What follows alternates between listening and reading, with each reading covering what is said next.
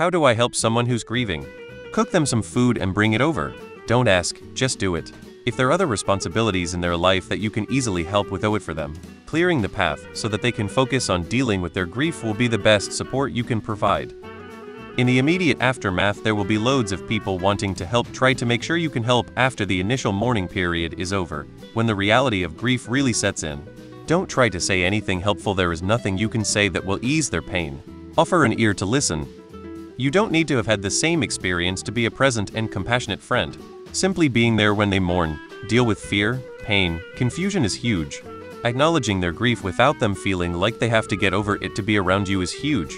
Doing whatever you can to make practical matters easier for them is huge.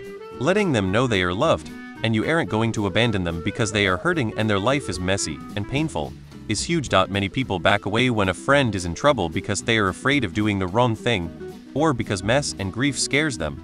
Being present is huge.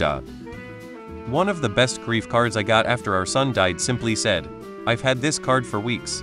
Sometimes there are no words. Love, I had a friend who sent meals every few weeks for 3 months. It was so appreciated. My husband hired me a housekeeper and she was amazing. If it's food, make sure it can be frozen. One neighbor dropped toilet paper and paper towels off on our porch as we had a houseful. My aunts put their money together and bought a name plaque to hang his name in the local equality center. Those are the things I remember the most 8 years later. If you have a conversation with that person, just listen. Let them talk, and if there is a bit of silence, don't feel the need to fill it immediately.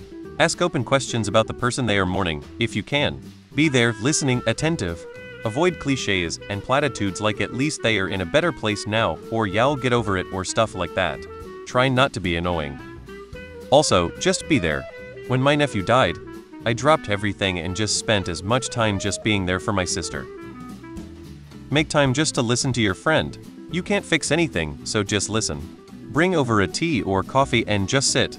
Ask them questions about a better time with that person, fun or special moments.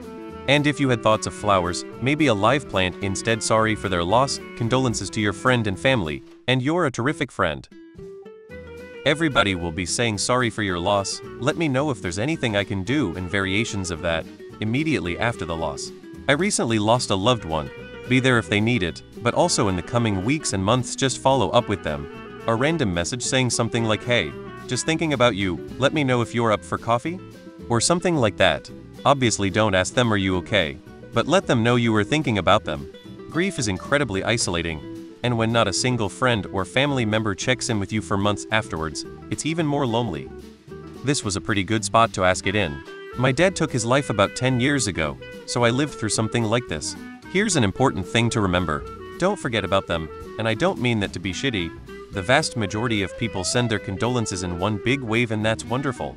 But the help would be nice 2 months and compared to the first 72 hours when everyone else is flooding them.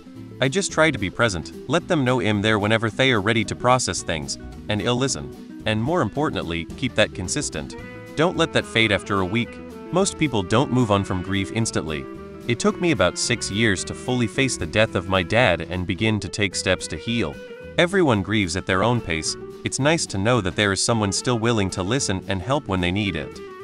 I don't have the agency to visit her and help out in any substantial way, otherwise I'd do bigger things like cleaning and helping her to take care of herself when everything feels too heavy. You just can't help the person who is grieving.